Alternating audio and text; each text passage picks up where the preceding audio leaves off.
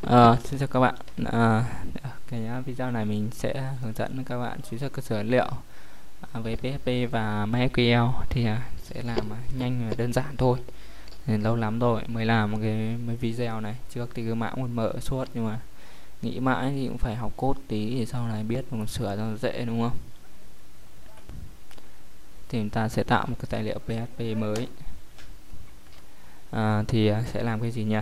Thì ở đây ở cơ sở liệu mình thì mình có cái cơ sở liệu mình có cơ sở liệu tên là ví dụ, và ở đây thì cơ sở liệu này mình có hai cái bảng book và bảng login. Thì thôi làm cái bảng book, quan tâm cái book đi, đúng không?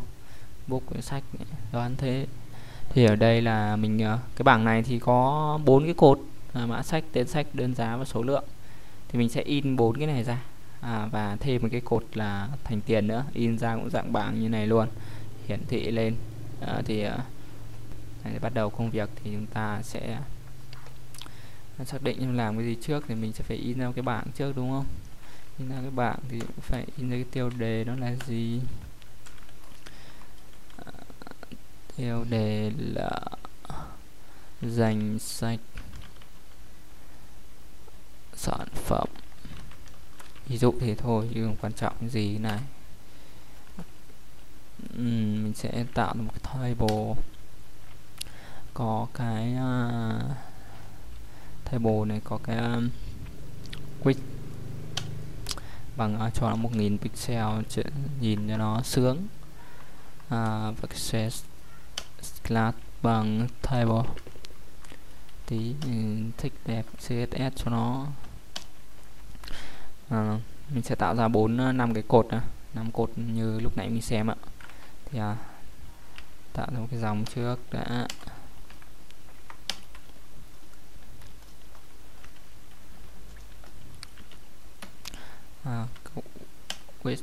Cái đầu tiên là mã sản phẩm thì bằng 100 pixel thôi, mã nhỏ nhỏ thôi. Để đây là mã sản phẩm. Ôi, chẳng giấu nữa, giấu làm gì, ai chả biết, ai chả hiểu, giấu. Cột thứ hai là cột tên sản phẩm, cho to thì 200 pixel. Tên sản phẩm. Cột thứ ba sẽ là cột đơn giá, thì đơn giá cho 200 pixel ra, cho 300 cho nó ngoài đơn giá này. Và một cột số lượng cho nó 100 pixel và số lượng, có đơn giá số lượng rồi có một thằng thành tiền, đúng không? Cho nó 100 cộng 200 cộng 300 là đi 700 rồi, cái cuối 300 nữa là đi đủ 1000 cho vừa khít lỗ đít luôn, thành tiền. Rồi, ok. Vậy mình tạo ra được cái này thì bây giờ mình sẽ in lần lượt những cái dòng này ra thôi, cứ viết vào như thế thôi, có gì đâu, đúng không? Đấy, viết tr xong td các dòng, in là gì chép lại nguyên si đây được. Thôi được tí thôi chứ ai làm thế thủ công quá, đúng không? Có sinh ra lập trình làm gì. Mình sẽ bắt đầu viết. Đầu tiên mình sẽ kết nối đến cái cơ sở liệu của mình nha. Connect. Kết nối cơ sở liệu tên là cái host của mình, địa chỉ host của mình là localhost, làm trên máy mà. Và cái tên đăng nhập sẽ là root, và mật khẩu sẽ là 123. Kết nối được, ok. Không có nó chết thì thông báo là thích viết cái gì đây, viết anh đi cho nó ngoại quốc.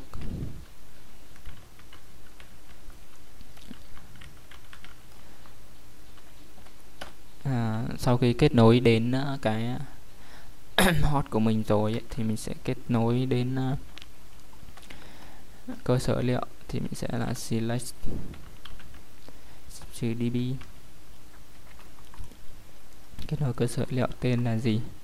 Mà tên là book đúng không? Tên là ví dụ, và cái chuỗi kết nối là connect, và nó cũng order.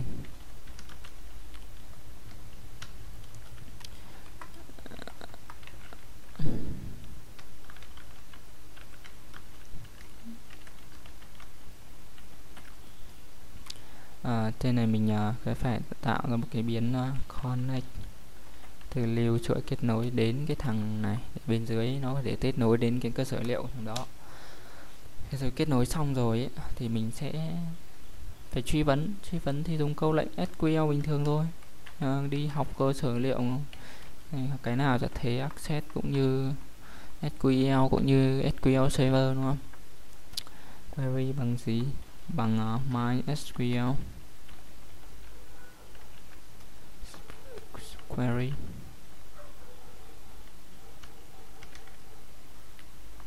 Chữ viết nhầm này.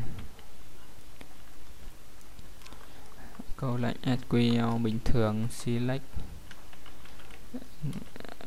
from book. Mình lấy cái bảng book ra. Ok.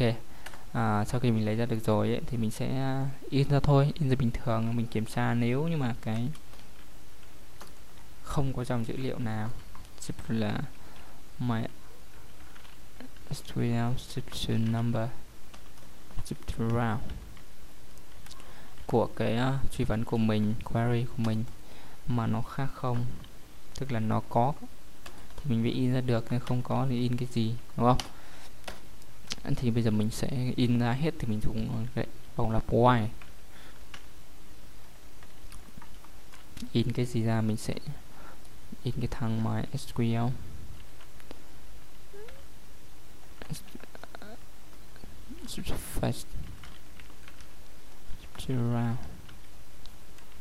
của cái thằng query ra. Đây cho nó cái biến round để nó duyệt. Và sau khi duyệt hết thì mình in lần lượt thôi. Cho in cái gì ra trước? In cái dòng là tr đấy. Ok. Và in luôn, đóng luôn lại. Một tí quên là hết hơi tìm. In được cái dòng ra rồi thì in lần lượt các cái cột trong cái dòng đấy thôi. Thì cho lần lượt ra td in ra thì sẽ dùng cái này chấm là nối chuỗi này, in cái in ground thứ không là cái dòng đầu tiên, cái cột đầu tiên, và đóng nó lại thôi, đóng cái td này lại thôi. Ok, thế mình sẽ copy nhanh, lười viết thì copy thôi. Và 3 đơn giá là xem cột đơn giá là cột nào. Cột đơn giá là cột 0122. Cột đơn giá mình cột 2 cho cái thêm đô la hay Việt Nam đồng là thôi. Người Việt lại dùng hàng Việt. VND vào đây. Và cái cột cuối cùng là cột thành tiền thì sẽ bằng cột 2 nhân với cột 3.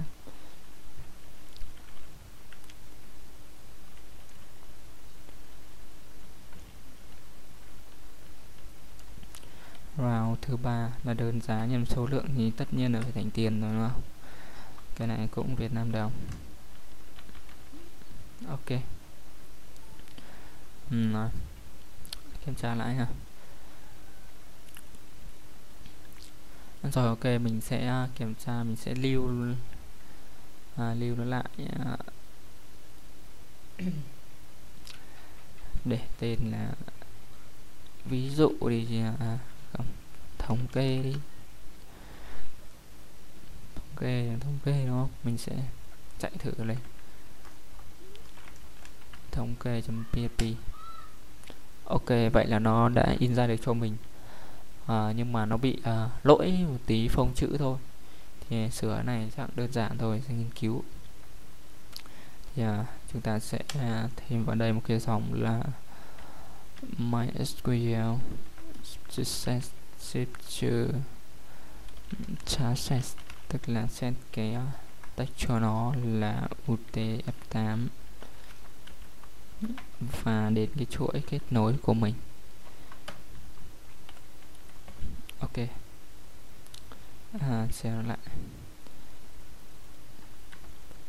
rồi. Ok, vậy là chúng ta đã lấy được cơ sở liệu của mình và mình hiển thị lên trang web gọi cho ngoài, đúng không?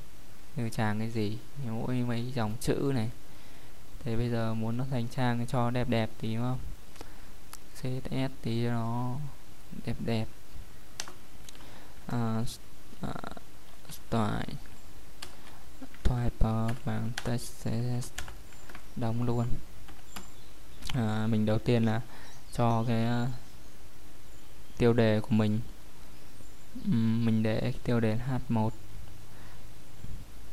and thằng h1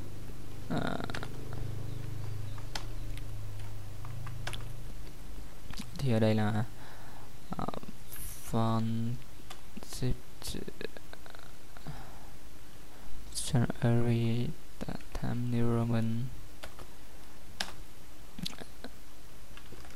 font size 14 pixel đi, và font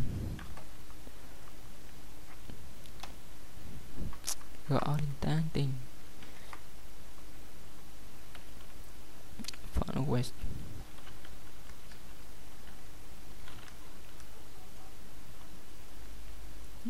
bỏ font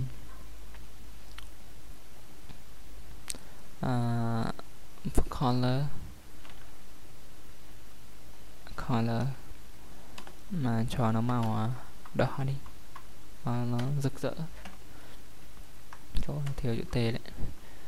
Rồi rồi xong cái quên, cho nó căn giữa đi, text align to center.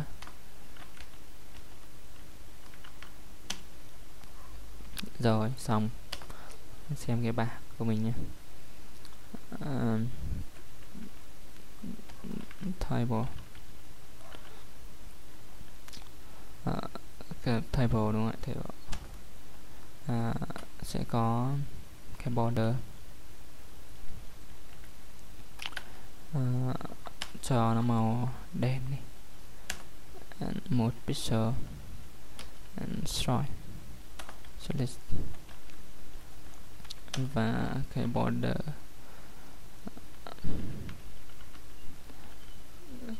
canvas cho nó bằng canvas. Ok,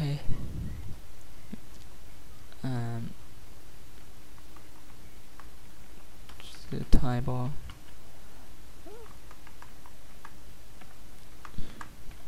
đến từng cái cột nó nữa. Rồi ok, mình sẽ xem được chưa. Ok, muốn cho cái này nó to lên thì cái này vẫn hơi nhỏ thôi, thế được rồi. Cho cái này đậm lên nhé. Cho này đậm lên thì cái này để nó class bằng title, và lại CSS cho cái title nữa. Cái font thì mình cho nó quá. Ok, cái color nữa thì cho nó màu xanh đi, đồng lại. Ok, này cho 20 cho rộng rãi, Win button cho 20 pixel để nó căn dưới. Cái này thích cho nó ra giữa thì text là center. Rồi, ok, vậy là mình đã demo cho các bạn một cái hiển thị dữ liệu rất là đơn giản trên form, trên cái table của mình. Thì với các bạn là như này, thì các bạn tùy ý tưởng, từ người phát triển ra nào thì phát triển thôi. Mình cũng mới đang tìm hiểu thôi, mà ông còn mở mãi thì tìm hiểu code nó một tí, đúng không? Thôi, hẹn gặp lại các bạn ở video sau. Thì suốt này thì mình sẽ up lên trang blogit9x.com. Thì các bạn có nhu cầu thì cứ download về vọc thôi, nó có mấy dòng đơn giản thôi, ai viết được, viết thành mà. Đại khái thế thôi. Xin chào các bạn.